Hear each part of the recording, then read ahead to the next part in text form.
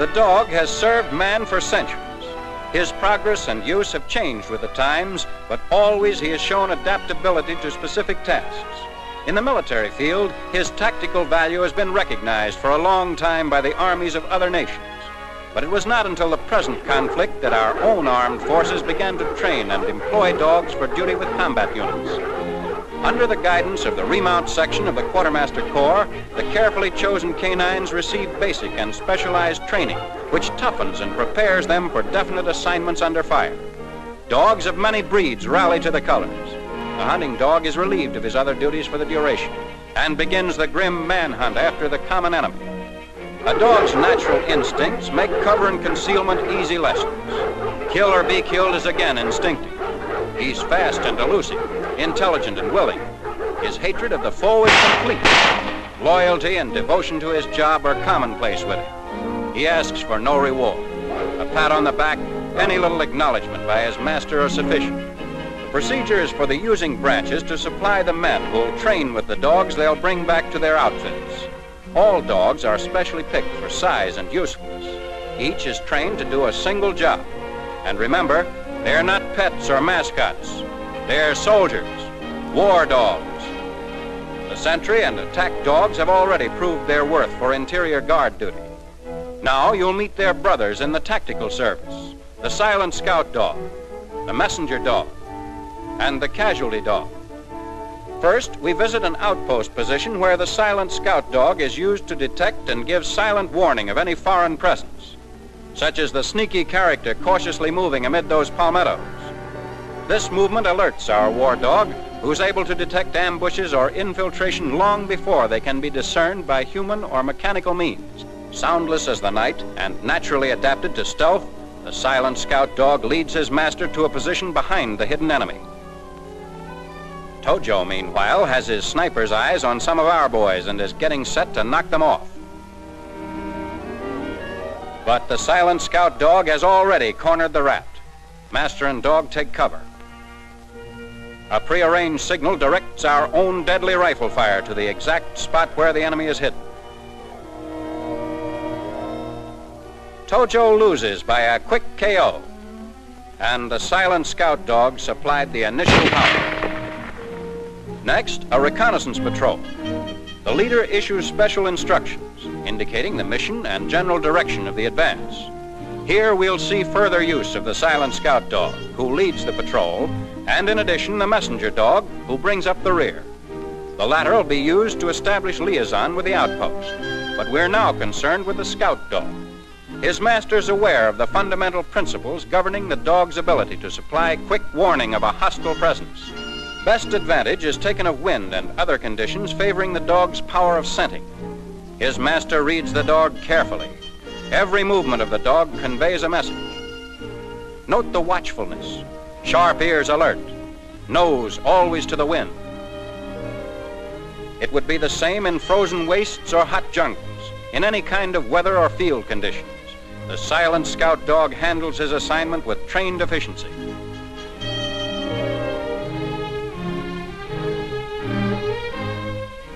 The tenseness is growing. He's fresh on the scent of something that smells like trouble. Enemy in sight.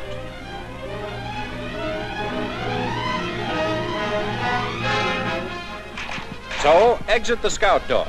His job's well done. And enter the messenger dog. Vital information is hastily written out for dispatch to the outpost position to the rear. An emergency ammunition supply is urgently needed if the patrol is to hold out. And instead of a soldier runner, the messenger dog will do the job. A human life is not risked, and the war dog will get the message through. His speed and size make him a tough target, and there's no halt or backward glance until he comes to the ammunition supply point. It's just brief minutes since he left the patrol, but already the messenger dog has brought in the information that'll help to avert possible disaster. And he's raring to race back with that emergency supply of ammunition. Under such conditions, he can pack up to 25 pounds.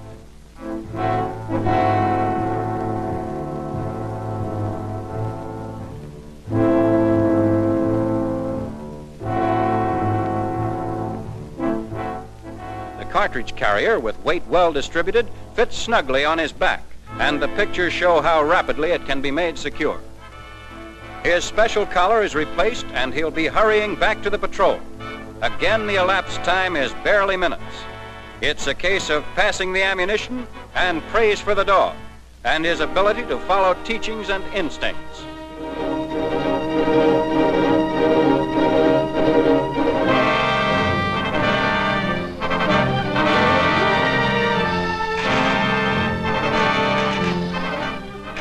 Back with the patrol.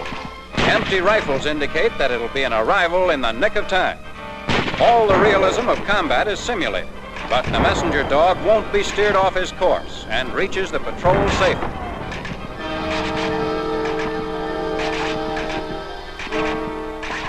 The life-saving ammunition is ready for instant use. By employing the scout and messenger dogs to advantage, the patrol carries out a successful mission. The carrier pigeon helps us illustrate another job the messenger dog can handle. 2 pigeons go into a carrier specially designed by the Quartermaster Corps, and the explanation is clear. The homing pigeon is naturally just that, a one-way messenger flying from field to home. As the dog is a 2-way messenger, he can be used to transport the pigeons to the tactical unit operating away from the home base. The harnessing of the birds to the dog's back is very simple. By now, you've noticed the attention given to the dog's collar. It is important, for he's been trained to recognize it as his cue to run from one master to the other. Thus, the dog collar plays a major role in the successful use of the messenger dog. Incidentally, both masters have undergone careful training with the dog, and they alone handle his every operation. This demonstration proves that where pigeons are employed, the messenger dog fits in for delivery duty that frees soldiers or vehicles for other work. And the messenger dog can handle further tasks. As soon as this pigeon is released, we'll move on to still another assignment.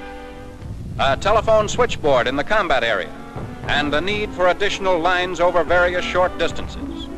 So again, the messenger dog gets the call. And now that you're actually seeing it, the whole thing appears so obvious. Yes, you just equip the dog with a harness which is designed to hold the loose end of the wire. And you've got a wire layer who'll ask no questions and show no concern over the risks involved. And here's still another case where a dog spares human life and limb the risk of crossing an area under fire.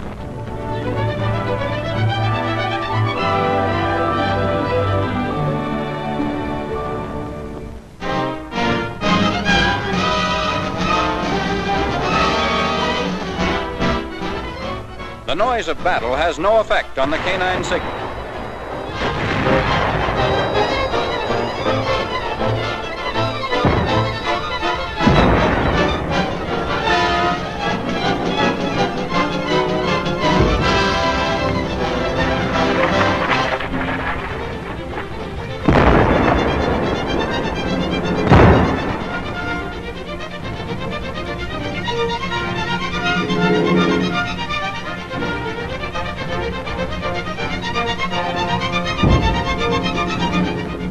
As ever, rapid and reliable, the dog gets the line across the battlefield to his master.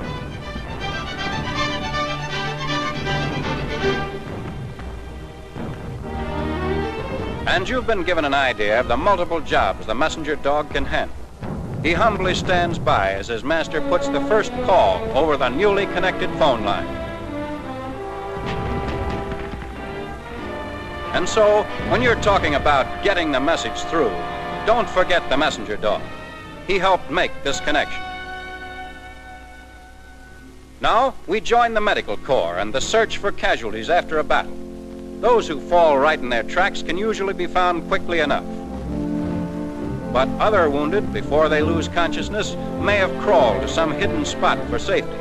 Some may be buried in the wreckage of a bombing. Naturally, prompt discovery of such victims is vital. The casualty dog is a life-saving answer. He's been trained to search a given area for casualties and report his discoveries to his master. Highly specialized traits identify this war dog: excellent power of scent, endurance, uncanny sense of direction, and the keenest hearing.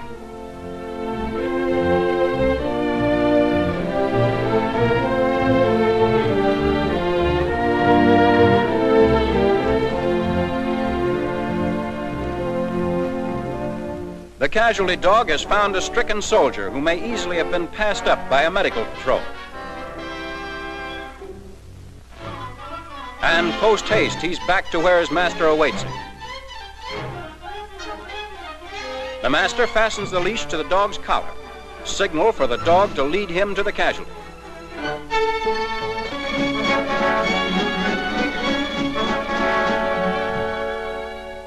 His mission a success, the dog's complete happiness is expressed in his every movement.